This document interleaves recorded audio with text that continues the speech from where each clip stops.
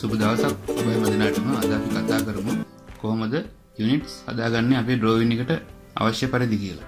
හොඳයි. දැන් අපි AutoCAD start display එකේ screen එකේ තමයි ඉන්නේ. ඔබට main auto drawing එක open කරගන්න පුළුවන් ක්‍රම කීපයක් අපි මේ ඉස්සෙල්ලා කතා කළා. මේදී අපිට කතා කරන්න පුළුවන් ඕනනම් අවශ්‍ය නම් start drawing කියන මේ බටන් එක හරහා ලේසියෙන්ම drawing එක open කරගන්න පුළුවන්.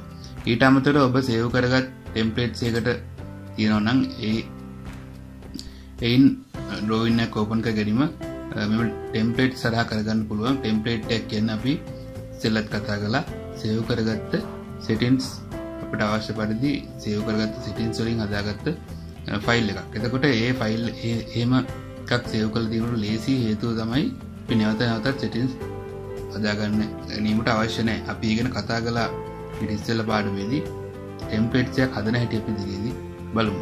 හොඳයි අපි no templates metric කියන එක මම drawing එක open කරගන්න. එහෙම නැත්නම් නෑ මම start drawing එකකින් මම drawing එක start කරගන්නවා. මොකද අපි දැන් අද units හදන්න යන නිසා අපිට units ලේසියෙන්ම හදලා පෙන්වන්න පුළුවන්. ඒ හරහා හොඳයි. units හදා ගැනීමට ක්‍රම කීපයක් තියෙනවා. අපිට පුළුවන් ඒ සඳහා අපි යන්න ඕන tool එක තමයි units කියන්නේ. කෙලින්ම මේ සඳහා අපිට පුළුවන් commands bar එකේ units කියලා type කරන්න. එතකොට මේ units කියන command එක මේ විදිහට ආවට පස්සේ click කරාම හරි.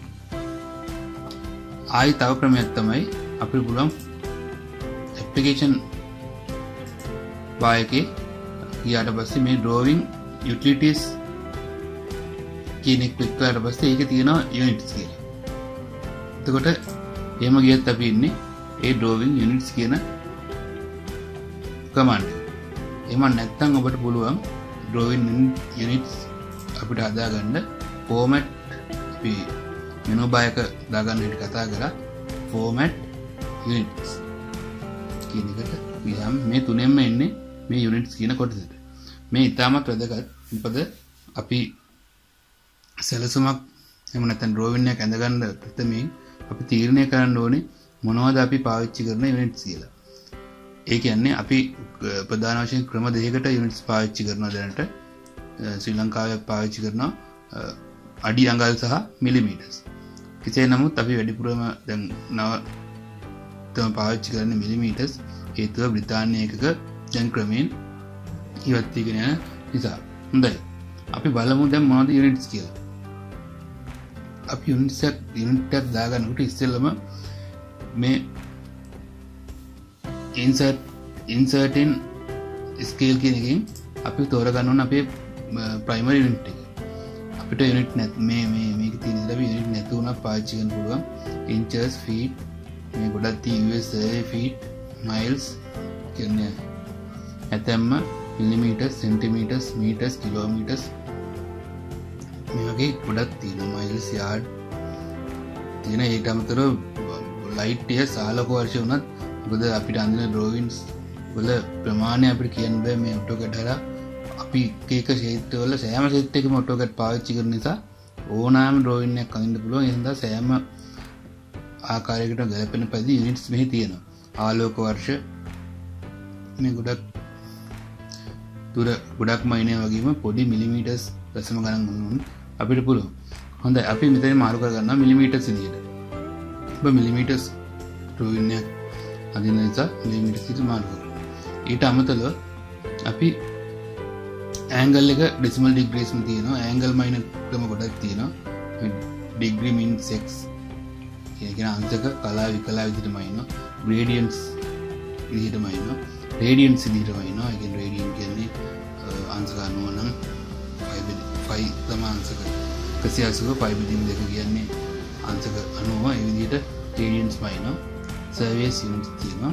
අපි decimal degrees විදිහට තමයි දාගන්නේ. හොඳයි. decimal අපි මේ අපිට මේ විස්තර කරත් අපි උදාහරණයකට මේ ආර්කිටෙක්චරල් දැම්මොත් එහෙම මේ වගේ දශම ස්ථාන මේ වගේ බෙදීමක් විදිහට තමයි එන්නේ. අපි මෙහි decimal කියලා තමයි දාන්නේ. මොකද අපිට මිලිමීටර්ස් දශම ගණන් වලට කොහොම වුණත් අපි මේ කරන්නේ නිවාස සැලැස්මක් නිසා මිලිමීටර් අපිට දශම ගණන් වලට ඕනේ. නමුත් අපි එන්ජින් පාර්ට්ස් එක මෙකැනිකල් ඩ්‍රෝයින් එකක් එහෙම නැත්නම් තා කුඩා ඩ්‍රෝයින් එකක් කරනවා මිලිමීටර් දශම ගණන් වලට. ඔරලෝසුවක ඔබ හිතන්න ඔරලෝසුවක වීල් එකක් අපි අඳිනවා CAD වල. ඒකට අපිට මිලිමීටර් දශම ගණන් වලට අවශ්‍යයි. නමුත් අපි නිවාස සැලැස්මක් සඳහා එහෙම නැත්නම් සිවිල් ඩ්‍රෝයින් එකක් කර ගැනීම සඳහා අපිට මිලිමීටර් දශම ගණන් අවශ්‍ය වෙන්නේ නැහැ. ඒ නිසා අපි මේ දශම ස්ථාන ගණන බිඳුවට දෙනවා. අපි දශම ස්ථාන 0.1 දුන්නොත් එහෙම අපිට මිලිමීටර් 0.1 වෙනකම් පුළුවන්. උදාහරණයක් විදිහට මිලිමීටර් 8.1 ටයිප් කළොත් එහෙම මේ දශම ස්ථාන එකක් දීලා දුන 8.1ට වෙනවා. නමුත් දශම ස්ථාන අපි 0 දීලා දුනොත් එහෙම 8 තමයි පෙන්වන්නේ. ඒ වගේම දශම ස්ථාන දෙකකට මිලිමීටර් දශම 8.1 කියලා දීලා දුන්නොත් එහෙම අපිට මේක දීලා තිබුණොත් ඒක හරියටම 8.12 කියලා පෙන්වනවා. මේ විදිහට දශම ස්ථාන 0 කියලා දීලා දුන්නොත් අපිට පෙන්වන්නේ මිලිමීටර් 8ක් කියලා විතරයි. නමුත් නිවාස සැලැස්මක් හරි සිවිල් ඩ්‍රෝවින් එකක් හරි අපි ලොකු ප්‍රමාණයේ සැලැස්මක් කරගන්නකොට අපිට ප්‍රමාණවත් වෙනවා මේ මිලිමීටර් 0 කියන එක. අපි එය 0 විදිහට හිතමු. හේතුව හිතන්නකෝ අපි කාමරයක දිගපල්ල දෙනවා 3000 3.2 කියලා එහෙම අපි දෙන්නේ නැහැ සාමාන්‍යයෙන්. හොඳයි. අපි මේක පරිදාන. ඊට පස්සේ ඕකේ. හොඳයි. අපි දැන් මේ වෙනකොට අපි මේ ඩ්‍රෝවින් එකේ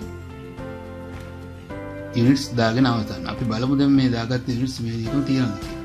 හොඳයි. අපි ලයින් කමාන්ඩ් එකෙන් ලයින් එක අදලා බලමු. මේ විදිහට මම ලයින් එක අදිනවා.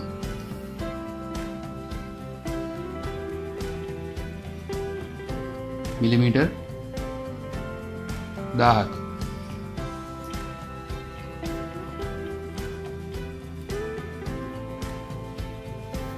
හොඳයි. අපි මේ මිලිමීටර් 1000 ලයින් එකේ දිග මැනලා බලමු.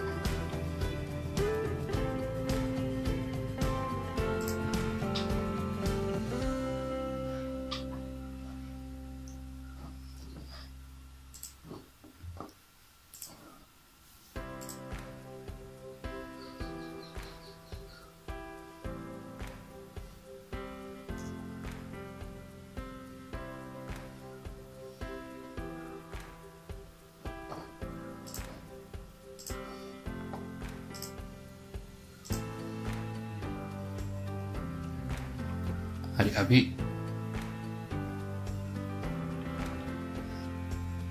ඩිමෙන්ෂන් ස්ටයිල් එකක් දාලා නැති හින්දා තමයි මෙහෙම පෙන්වන්නේ. මේ ඩිමෙන්ෂන් ස්ටයිල් එකේ ඩිෆෝල්ට් තියෙක අපි ඉස්සරහට බලනවා ඩිමෙන්ෂන් ස්ටයිල් එක කොහොමද හදාගන්න කියලා. මේ අපි දාලා තියෙන එකේ මිලිමීටර් 1000ක් කියලා පෙන්වනවා. බලමු දිගමයින කමාන්ඩ් එකකින් නෝද ඩිස්ටන්ස් කමාන්ඩ් එකකින් දිගමයින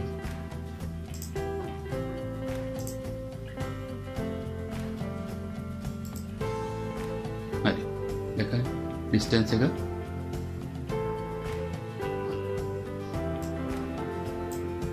distance එක 10යි. අපි දශම ස්ථාන ගණනක් තිබුණ නැති නිසා මෙහි දශම ස්ථාන බිඳුවටම වැටලා තියෙනවා. අපි ඉස්සෙල්ලා ඩිමෙන්ෂන් ස්ටයිල් එකක් නොහදා අපි ඩිමෙන්ෂන් එක මැනපුණේ තමයි ඉස්සෙල්ලා එකේ 10.00 කියලා මම ඩිමෙන්ෂන් ස්ටයිල් එකේ ඩිෆෝල්ට් එකේ ඒකළු දීලා තියෙනවා දශම ස්ථාන 4කට. නමුත් දැන් අපි මේකේ දිග මැනුවට පස්සේ කමාන්ඩ් එකෙන් අපි di කියන කමාන්ඩ් di කියන්නේ distance minus දිග minus කමාන්ඩ් එක ඒ මැනුවට පස්සේ distance එක මේ විදිහට 10 කියලා වෙනවා. ඔන්න අපි වෙනස් කරලා බලමු අපි යුනිට්ස් වලට ගිහලා මේක දශම ස්ථාන කරන්න. මේ විදිහට මම කමාන්ඩ් ලයින් එකෙන් යන්නේ යුනිට්ස්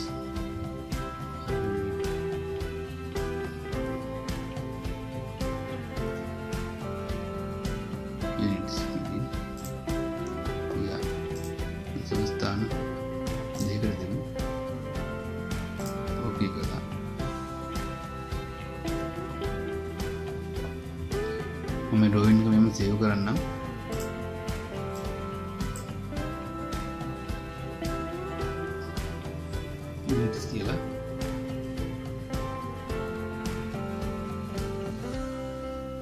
ड्राइंग අනිවාර්යයෙන්ම ඔබ සෑම අවස්ථාවකම පුරුදු වන්න ඩ්‍රොයින් එක නිතරම සේව් කිරීමට. හේතුව තමයි වෙරළක්වත් අපිට මේ යම්කිසි අවස්ථාවක මග ඇරුණොත් අපිට මේක සේව් කරගන්න බැරි වුණොත් එහෙම නැවතත් අපි මේ කරපු කාර්යය මේ විදිහටම කරන්න වෙනවා. හරි ඩ්‍රොයින් එක මම ඉතින් සේව් කළා. හරි අපි දැන් ආයෙ බලමු මේක දිගමැල්ලා.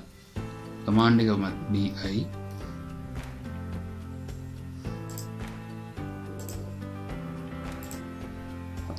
දැක්කන් මෙහි දැන් දශම ස්ථාන දෙකකට දිග මැනීම සිදු වෙනවා. අපි මේ ඩ්‍රොයින් එකේ වැඩ කරගෙන යන්නේ ඒකට දශම ස්ථාන දෙකකට.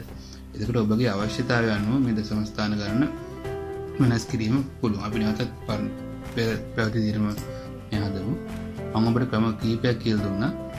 යුනිට්ස් කමාන්ඩ් එක ගන්න විදිහ එකක් තමයි කමාන්ඩ් බාර් කියන එක ටයිප් කරන එක. අනිත් එක තමයි ඇප්ලිකේෂන් බාර් එකෙන් ගිහිල්ලා ඩ්‍රොයින් යුටිලිටීස් ගිහිල්ලා යුනිට් කියලා ගන්න එක. අනිත් එක තමයි මෙතන මේ මෙනු බාර් එකේ ෆෝමැට් ගියා යුනිට්ස් ගියා. කොහොම ගියත් එකම මේකට තමයි ඩ්‍රොයින් යුනිට්ස් කියන ටූල් එක තමයි අපි ඕපන් කරගන්න. අපි යුනිට් එක වින්දෝ දුන්නා. ඕකේ කරමු. හරි. මම හිතනවා දැන් ඔබට යුනිට්ස් ගැන තේරෙනවායි කියලා. ඒ වගේම ඔබට මොකක් හරි ගැටලුවක් තියෙනවා නම් කමෙන්ට් එකක් දාන්න. ඒ වගේම අපි ඊළඟ පාඩමේදී හම්බෙමු. මේ අපගේ මේ පාඩම් මාලාව සබ්ස්ක්‍රයිබ් කරලා ඉවරලා බෙල් අයිකන් එක ක්ලික් කළොත් ඔයගොල්ලෝ දිගටම මේකත් එක්ක තියෙන්න පුළුවන්. මම දිගටම බලාපොරොත්තු වෙනවා මේ ආකාරයේ ටූල්ස් ටික විස්තර කරන්න. ඒ වගේම